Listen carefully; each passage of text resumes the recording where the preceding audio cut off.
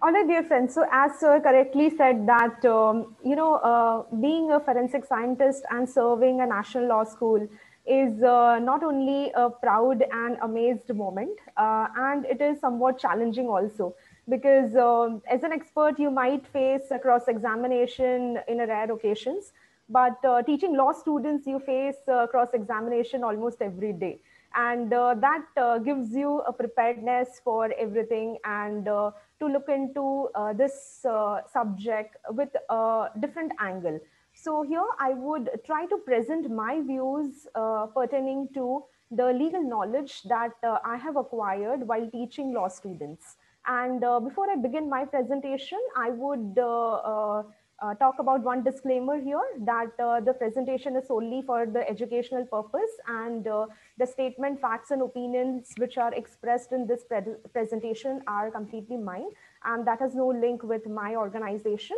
And the law being very dynamic in nature, it keeps on updating and upgrading widely.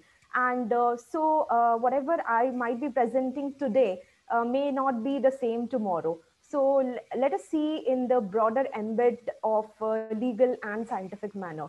So firstly, I would begin my presentation with a quote that the science of fingerprint identification has reached a state of perfection and thus assumes a significant role in day-to-day administration of justice.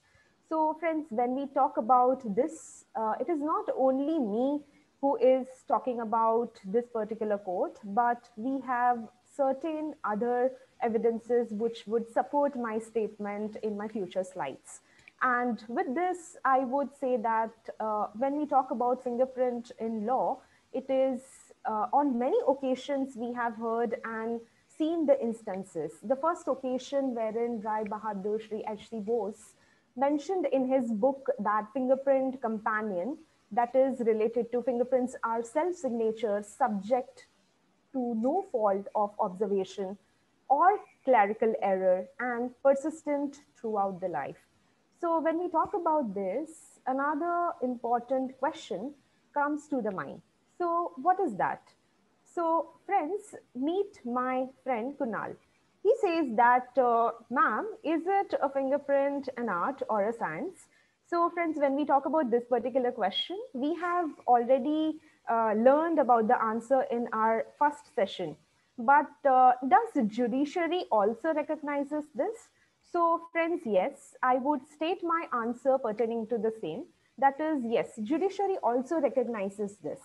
So, judiciary says, and it is quoted in State versus S.J. Chaudhary, and the Constitution Bench of Supreme Court has held that each of the words, that is science and art, has to be constructed in the broader sense to include within its ambit the opinion of an expert in each branch of these subjects. Whenever the court has to inform or form any opinion, needs to point out, and significantly it needs to focus and structurize more on the skills.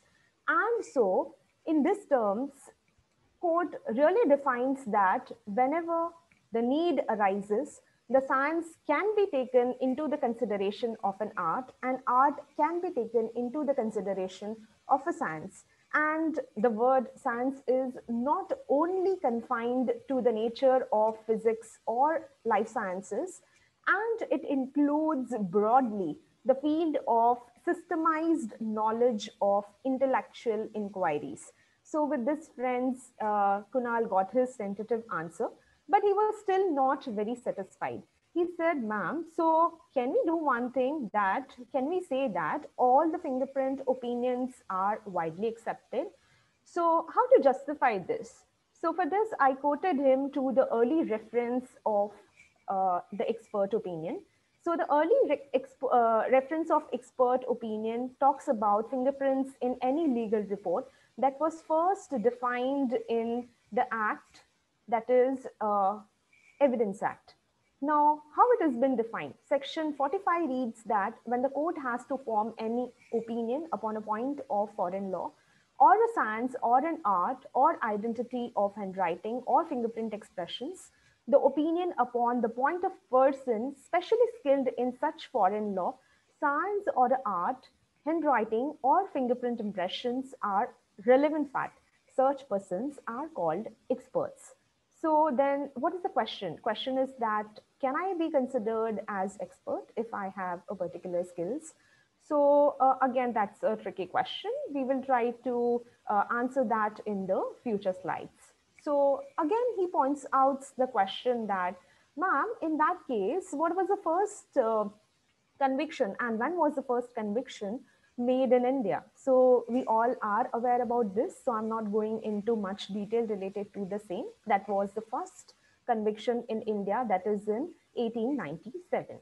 Now, again, he raises a question that, ma'am, can we say that the fingerprint is a perfect science, which I just quoted before a couple of the seconds. So, being a law student, he does not understands anything without the facts, and that is good enough. So, for the purpose of producing facts in front of him, I quoted a judgment, Emperor versus Sahdev. In this, it was mentioned that no further evidence was necessary to provide that they were made by the same finger if it is proven by the competent expert with the help of expert testimony. He was somewhat convinced, but still he had doubts. So he said, is it the same position when we talk about in different countries? Well, I said, no, it may not be the same. So he asks, what is the position in different jurisdictions? I said, let us see. In England, fingerprint evidence was received and upheld in early cases. It was in 1907. Testimony to effect that defendant's fingerprints were found on window and the burglar premises. The court was referred in Coleman versus Lex, and it was held. And again, it was supported by another judgment in 1909, that is in Re Castellon. Now, he says that, fine, madam, I have learned about England. How about other countries? So I told him, in Australia, in 1912, the Supreme Court of Victoria gave an affirmative answer to the question of Sessions Court as to whether the evidence of an fingerprint can be considered as an identity or whether it depends on any further action. So the court defined here in the case Parker versus Relax, that is, the comparison of fingerprint only was sufficient to support a conviction. So that's why, friends, if you remember in the beginning, I said that it can be solely determined. So I have a supporting answer to his query now. But he says that, what about federal courts? I said, fine, wait, I'll give you a perfect answer related to the same. So in United States, the first conviction on fingerprint evidence was obtained in 1906 and in New York, but the decision was not passed upon by appellate court. How it was passed? The case spoke about the things related to the history of fingerprint system. It was posted on May 2, 1906, and it was in Evening Post of New York. Announced one article headed by Police Lesson from India. And according to the report, the was convicted and sentenced to 7 years in imprisonment. So this was the first ever mechanism which was tackled in United States. Now, he further stated that, okay, so do we think that it is enough and serves as an independent matter? So again, to answer his query, I said that in 1911, by Illinois Supreme Court, the defendant argued that fingerprint evidence is a class of testimony not admissible under the common law rules of evidence. And since there was no Illinois statute authorizing to this particular junction, there needs to be a cross-examination.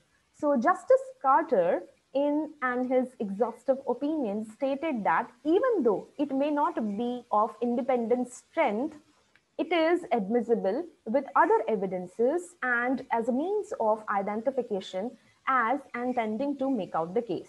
So friends, what does that mean? That means that we are just not talking about fingerprint as standalone evidence, but we are also stating that if it is the standalone evidence or If it is in corroboration, it can be used otherwise in both the cases. Now, coming forward, it was just then, soon after this, it was stated that fingerprint evidences need not need any supportive junctions, and it can be sufficient alone to identify a defendant. Now, again, Kunal was very curious and he said that, okay, so you referred about that the role of expert is very important here, and testimony would also play an important role here. And how can you say this? So I told him that the New Jersey matter in State versus law, the apex court decided that it is held that fingerprint testimony present by qualified expert was admissible. So friends, now again we come to a debate that who is being called an expert. So of course we will be answering to his queries in the coming slides. So let us see before this that what do we talk and how do we define about the situations in other courts. So People versus Roch. Now this was again a leading case which uh, drastically dragged out a lot of debates into that. In 1915, the matter of fingerprint evidence came before the New York Court of Appeal, and it was stated that all the matters related to fingerprint impressions were prejudicial error and all the conviction needs to be reversal. Uh, and replying to this, the court ruled out the defense, and court said that the defense had ample of occasions of cross examinations to the testimony related to the same. So again, the challenge was that yes, so the challenge is qualifications of expert witness. So now, are we all qualified, or who is really qualified to go for expert witness? So again, friends, when we see this, we quote about certain judgments to support our statement. Now, in the case Leonard versus State, it was stated that in US, 5 years of actual experience in fingerprint identification work has been held sufficient to qualify a person as an expert. So can I say that according to federal rules, if I am having an experience of actually 5 years, then I'm qualified as an expert to float my opinion? So yeah, my answer would be partially yes, but let us see what about other jurisdictions. So again, now we come to who is an expert in England. So it was again stated in R versus Shepherd in 1993. A person must reveal his or her education, training, publication, and the court may use all or any one factor of this on deciding whether the person can be qualified as an expert or not. Now, coming to another jurisdictions, what about Australia in this case? Australia, Lark versus Rand, the case says that a person skilled in some recognized branch of study or organized body of a knowledge, only then this can be called, or a person can be called as an expert. Now, again, when we talk about this, there is a challenging notion. That is, this requirement has to be imposed as additionally, which is not insisted by any legislation here. So either you need to study a branch or you need to know a sufficient knowledge related to the same. Now, what is the scenario in India, friends? So let us talk about this and let us see this. So in India, somewhat we are a bit clear about this because it is being supported in section 45 of Indian Evidence Act, and that refers that any person who are specially skilled in foreign law, art, handwriting or fingerprint impressions are called expert. And so we can define this. So ultimately, when we talk about this particular aspect, we can still come to a decision and we can present before the court that, okay, I'm being called an expert because I fulfill to these particular requirements. Now, so is it just enough or something else also is being needed? So Kunal says, ma'am, can you please quote some of the examples wherein the fingerprint evidence is being given a vital important weightage and the experts opinion and expert's witness are not being really very challenged and it's accepted by the court. I said, fine, I can determine my role with the help of 2, 3 case citations. That is, the apex court of Patna determined that Justice Mishra stated about the amendment which was made out in section 45 to include the fingerprint impression, and it showed a very policy and legislature to take a merit into the developments of the science. In another case, which was again serving as an important role by Allahabad High Court, Ramdas versus Secretary of State, there is a difference in defining the term expert within and outside the legal system. That means what? Kunal says that, can I be called an expert? I said, fine, if you can, you have to abide to certain mechanisms. Now, I gave him an example. I'm very, perfect in making chocolate Oreo. So can I be called an expert? No.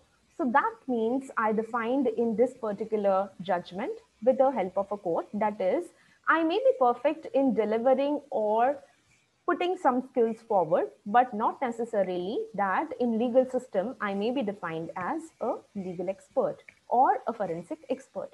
Now, moving forward with the help of third case, I tried to make him more vigilant about who is an expert.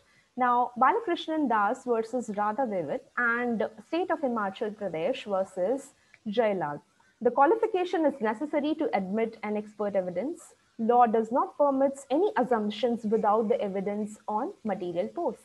So that means what, friends? Ultimately, the court wanted to define that even though you might be an expert, but you need to prove or disprove your statements reasonably based on the scientific testimony.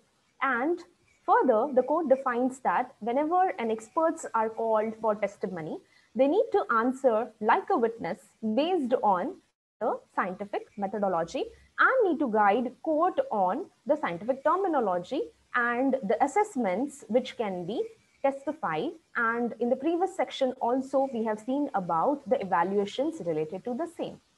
Now, moving forward, another friend of mine, Neeti, she said, okay, ma'am, so what is about interpreting about fingerprint evidence in court using legal standards? Because we just spoke about legal standards. And when we talk about an expert, legal standards are very important. So what are these legal standards which we are discussing and talking about? So this talks about admissibility of fingerprint identification in different jurisdictions. So let us see quickly that how other jurisdictions also entertains this as an admissibility. Now, for an admissibility of fingerprint identification in US, it is quoted in United States versus Harvard, the first significant decision in which court considered the Daubert factors for admissibility of fingerprint evidence. So what is Daubert factor? Daubert factors are based on 5 important mechanisms which supports a scientific investigation. That is, first, friend's testability. Second, it is based on publication and peer review. Third, it is based on error rate. Fourth, it is based on protocol for use. Fifth, it is based on acceptance in scientific community. So friends, now the challenging question comes here that suppose if I have come up with a new technique for, developing latent finger marks with the help of, let's say, silver nanoparticles. Would that be widely accepted or would that be admissible? So US was a bit clear in this that if you want your technique to be admissible, then it needs to meet Daubert factors. And so the Daubert factors are stated herein. Let us see further what happened in UK. So when we talk about admissibility of fingerprint identification in UK court noticed that there is a permanency and uniqueness of fingerprints, and it was quoted in V versus Castellon. And in the trials, it was held that the court can uphold the conviction solely on the basis of fingerprint evidences. But again, when we talk about admissibility in UK, there have been certain challenges and certain amendments. So what were they? So in 1924, It was stated that minimum 12 points by New Scotland Yard were required to prove an identity of fingerprints. In 1930, Yard insisted that 12 ridge characteristics were important, and in 1988, Association of Health Police Officers suggested that there is no significant or no scientific or statistical or logical biases to come down to any sort of a minimum points. But still, they have come down to certain solutions to it, which we'll be seeing at the later phase. Now, moving forward, when we talk about what is the situation in UK moving forward. So in 2000, non-numerical standards were adopted in England, but guidelines shall be followed with some subsequent layovers. So what were they? So the experience and expertise of witness were important here. The number of similar rich characteristics again played a vital important role. The size of print on which we are relying on again played an important role, and the quality and the clarity of a print also played a vital important role. Now coming to our home country, what is a current scenario and what do our case laws states? So friends, when we talk about fingerprint identification in India, again, it has been widely accepted so far, and there were certain and several occasions where court have even rejected to the clauses. Now, I would support to where it was an acceptance, and where it wasn't, I would just put before you what was the challenge. So when we talk about Jalaluddin versus Emperor, court stated that it is a reasonable deduction from experience that no two human beings have the same markings. In Chintman versus Lakshman, it was stated by the apex court that it is scientific study, an outlook on the problem that is required for an expert, and so based on that, we can consider the mechanism. State of MP versus Sitaram Gajrat Singh, the apex court held that the grouped characteristics in narrow area and pattern uncommon, 6 points or even fewer may be sufficient to fix the identity. Now, moving forward, it was again stated that Mohanlal versus Ajit Singh, it was held that the identity can be established, and if it is 8 or even less than 8 identical characters, the case may be appropriately fitted in. Jaspal Singh versus State of Punjab, again, it was stated that the science of identifying thumb impression is an exact science and that does not admit any sort of a mistake. Govinda Reddy, the case again, this was very crucial. The science of comparison of fingerprints has developed to a state of exactness. And the famous cases, again, I have quoted here for the reference. So few of them are Malikat Singh versus State of Punjab to support the charter, versus Nadar, again to support a charter, and Muhammad MX versus State of Rajasthan, which stated that further these prints were not taken in the presence of any magistrate. So this rejects the starter. That means it says that if it is not presented before the magistrate, then it has no value to it. And so for this, we saw a very drastic or two kinds of contradicting statements by Himachal Pradesh court. Now, in one judgment, that is HP Administrator versus Om Prakash, it was held that the report of Director of Fingerprint Bureau regarding the fingerprint can be used as an evidence. And in another case, it was held that HP versus V. Jailal, the court held that report submitted by an expert does not go to evidence automatically, and he or she needs to be examined as a witness in the court and has to face cross-examination. So on one hand, we are saying that, okay, it can be considered. On another hand, we are saying that in several cases, it may be considered, but only after a particular and a proper cross-examination. Now, moving further, there was another case and the question which was raised by my friend Neeti. So, ma'am, how many points do I need to find for the purpose of identification? So, I answered to her query that this was decided in the first All India Forensic Science Conference held in Srinagar in October 1973, and it was recommended there in exceptional cases, even when prints contains less than 8 points, an opinion may be given. But minimum 8 identical points in homologous sequence would be thereon required. Now, moving forward, my friend Kunal asks, so is it a standard for all the jurisdictions, ma'am? I said no. In England, 16 identification points are required, and in France, 12 to match two fingerprints and identification as an individual.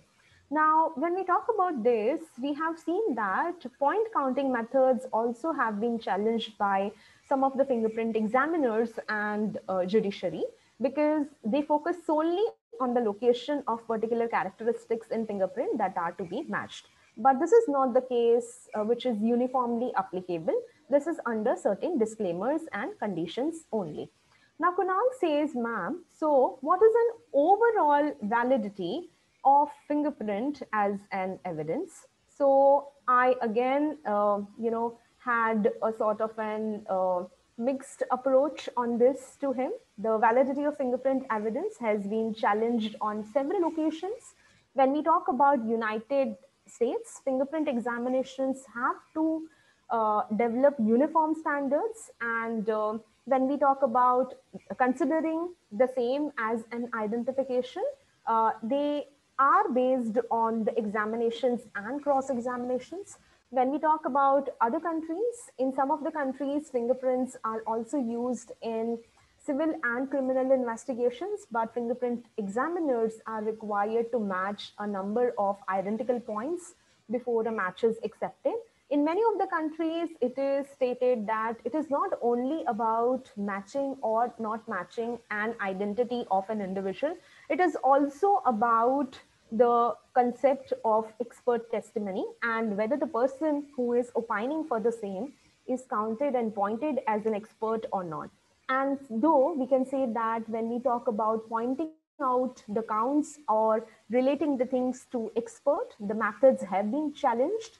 And some of the fingerprint examiners, because they focus on particular aspects, their journey had been challenging. But still, when we are able to convince the court with a reasonable scientific tools and aids, the technique is being widely accepted. Moving forward, my friend asks me, so when we talk about fingerprints and when we talk about the right against self-incrimination, which is stated as a right under Article 23 of Indian Constitution, Clause 3 of Article 20 declares that no person accused of any offense shall be compelled to be a witness against him. So there are not many debates thoroughly on whether or not we can compile or force a suspect or a victim or any subject for controls or standards. So friends, to answer this question, the court, by the majority that was stated by Madras High Court, held that if fingerprints are taken by police during the course of investigation, which was later produced at a trial, did not amount to testimonial compulsion under Article 23 and was admissible in as an evidence.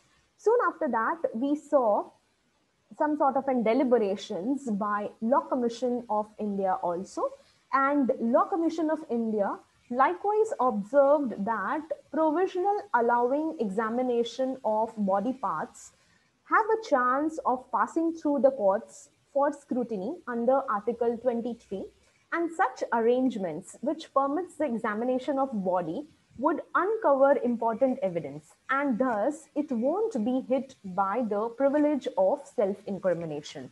So this was later on clarified by Law Commission of India. And pertaining to that, on several different occasions, there were many guidelines which were being issued from time to time by Law Commission of India, and that took over the privilege on this particular debate. So with this, I would, rest my presentation for the day with one quote that physical evidence cannot be intimated. It does not forget. It sits there and waits to be detected, preserved, evaluated, and explained. And it is only a matter of the pride, and it is a matter of a cautiousness with which we need to present before the apex court. And when we are able to do it with scientific and legal knowledge, it makes as a pure techno-legal combination, and which is a requirement of a day or a need of an hour. Thank you.